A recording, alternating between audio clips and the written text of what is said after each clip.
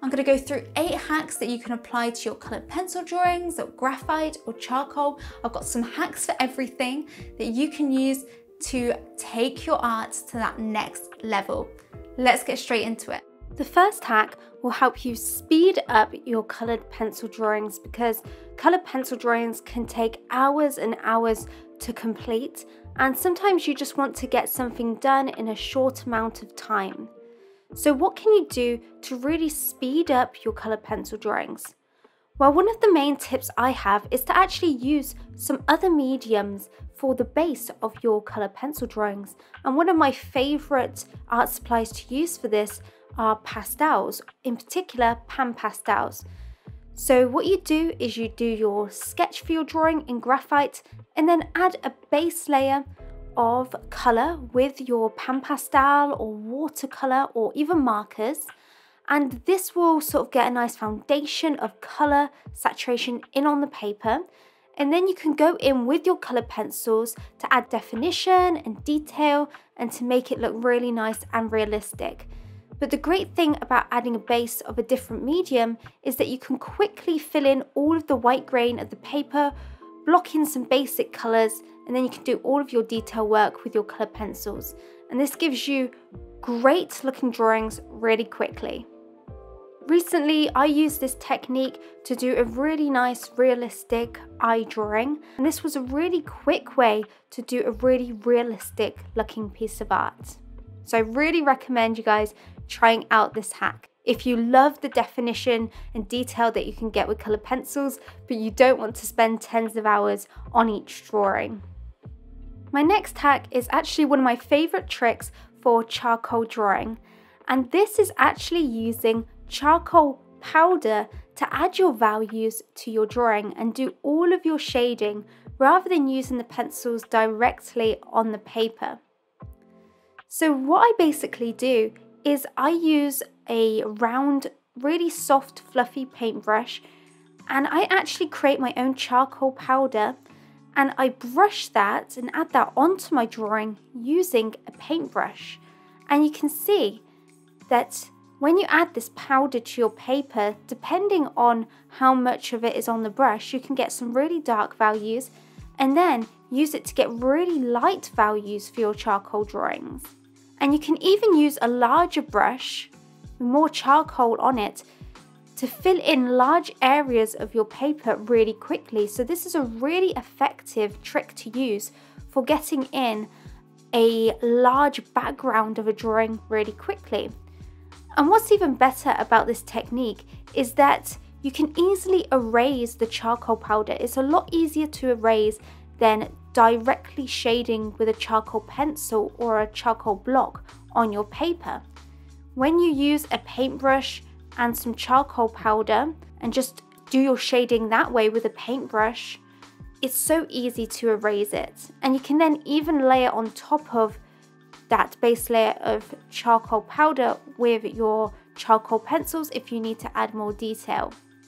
So I particularly love using this technique when I'm doing portraits and I want to get really smooth skin, or I want to blend out and get a nice base value on the hair. It's really quick and really simple, and it helps you get really soft, smooth values. The next hack is actually a really great trick for getting accurate proportions for all of your drawings, because as a beginner, sketching out proportions can be one of the hardest things to master. So what I recommend trying out is actually using your pencil as a measuring guide to help you measure out the proportions of your reference. So here you can see me showcasing this trick when I am sketching out one of my references using the grid method. Quite often you'll see me using my pencil to actually measure out the distances between objects, and then I can really easily do that same thing on my drawing paper. I measure it out on my reference and then I transfer that same measurement onto my drawing paper, just using my pencil as a tool to help me do this, because it can be hard to observe it with your eyes and to guess how far distances are. But if you use your pencil to actually measure out those distances, then you are much more likely to end up with accurate proportions and have all of the different elements in your drawing to scale. And I use this method all of the time when I'm freehanding my drawing. It really helps keep everything on track and to the right scale. Moving on to the next hack, and this next hack really has the power to transform your graphite drawings. Because one of the main problems with graphite drawings is having a lot of shine and not being able to get your values dark enough. So what I recommend doing is using a black coloured pencil. I love using the black Polychromos pencil by Faber-Castell, and use this to actually get in your darkest values and darkest shadows for your graphite drawings. And this technique is great because this coloured pencil layers really well on top of graphite, so you can do all of your other shading with your lighter graphite pencils and blend it out and use all of your normal techniques. But then when it comes to actually adding in those darkest jet black values, instead of using an 8B pencil like I'm doing here, just a general 8B graphite pencil, which doesn't really get your drawings that dark and creates a lot of shine, which can really detract from the realism of your drawing. Instead of using that method, try using a black colored pencil instead. And here you can see I'm doing the same thing, but with my black Faber-Castell Polychromos pencil. And straight away you can see how much darker this gets your drawings. It layers so well on top of graphite, and you can even use lighter pressure and lighter shading to get a lighter version, to get some lighter values. And it still erases really well, and you can blend it really well as well, just as well as the graphite. But the bonus here is that it gets your values a lot darker, which will make your drawings pop more, and also it won't give as much shine. And here you can see me using this technique to draw a hair study, and straight away you can see what a massive difference the black pencil adds to the contrast in my drawing. It really makes it pop and stand out, and getting in those dark values and getting them dark enough is really key to making your drawing pop and to give it a lot of depth. Now my next tip is one for blending colored pencils, and this is just a little thing that you can try to quickly and really cheaply blend your colored pencils. So once you've done all of your layers of shading with your colored pencils, and once you're happy that you've got enough pigment and coverage down on your paper, if your drawing is looking a little bit grainy and you just want to smooth it out a bit more, what I recommend doing is going in with a tissue and actually wrapping it around your finger, and using sort of medium pressure, just go in and blend out your shading using circular motions with the tissue. And what the tissue will do is it will start to smudge that colored pencil pigment and fill in the little white dots and specks of the paper that are still showing through. And it will just create an even coverage and give more of an airbrushed look to your drawings. You'll still see some of the pencil lines, but this is just a really quick and easy way to just smooth over your colored pencil drawing and just to make it look a little bit softer.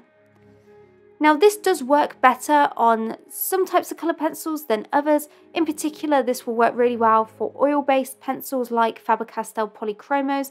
It might not work as well for Prismacolors that are more wax-based, but it's definitely worth giving a go with your colored pencils, especially if you do have more oil-based colored pencils.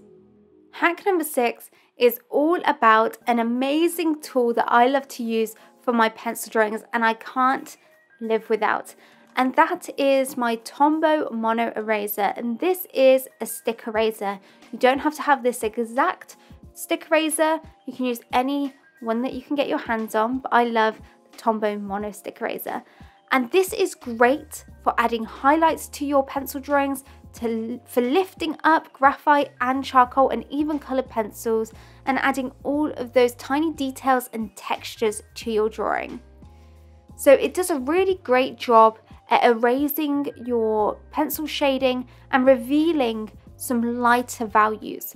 I love using it if I'm drawing hair to add wispy flyaway hairs, and just in general to add texture to areas and to lighten and brighten up certain details of my work. And it's really great because the stick eraser is so narrow and thin that it really can get in those tiny fine details. And it means that you don't have to work around them when you're using your pencils. You can do all of your shading and then just use the stick eraser to add in the highlights at the end and add in these final details. And it's really effective for this and can take your drawing to a whole new level. So this can be a great tool to use if often you make your drawings too dark by accident and you go too dark and you're like, oh, I need to brighten it up again and pull up some of those lighter details. This tool is really perfect for that. Moving on to hack number 7, and this is a great tip if you often spot things that aren't quite right with your drawing but you're not quite sure what it is. You just know that something feels off. So if you're working on a drawing and you're in the middle of it and you're not quite sure what's wrong with it, but you're feeling like there might be something wrong with your proportions or your values, what I recommend doing is actually taking a photo of your drawing, and you can also have a photo of your reference. That would be really helpful. And what I recommend doing is actually flip those images. And when you flip the images of a drawing and the reference, sometimes your mistakes just jump out at you and it can be really obvious where you have gone wrong because you're looking at it in a different way than you've been looking at it before. When we're looking at the same thing for hours on end, it can be hard to see our mistakes. Whereas when we just flip it, we might suddenly see something that we didn't spot before and we can notice where we're going wrong. And this tip is particularly useful if you do digital drawing. A lot of digital artists do this. They will occasionally flip their canvas to look for mistakes. And my final hack is if you want to create some really subtle highlights. Often normal erasers, they just create far too harsh of a highlight. They pull up too much graphite and sometimes you just want to lighten it a little bit. And a great tool for this is a kneaded eraser. And I recommend anyone that does graphite or charcoal drawing, I recommend for them to have one of these in their art kit. Because a kneaded eraser is great for just lifting a little bit of that graphite and charcoal, not lifting too much and just allowing you to get those really subtle highlights that are particularly useful to add for skin if you just want to add a little bit of a shine to the cheekbones or the middle of the nose or the tip of the nose, something like that. If you want to add a subtle highlight, using a kneaded eraser is great for that, or a clean bit of tissue will also do a great job at just lifting up a little bit of the graphite. Whereas, as you can see here, stick erasers or normal erasers are often too harsh and pull up too much graphite. So those are 8 drawing hacks to give a go. Let me know in the comment section which one you're most excited to try. And if you haven't already, next watch the other drawing hack video that I did recently where you can learn 7 more hacks that will just make your drawings so much easier. And I'll see you in the next video. Bye everybody.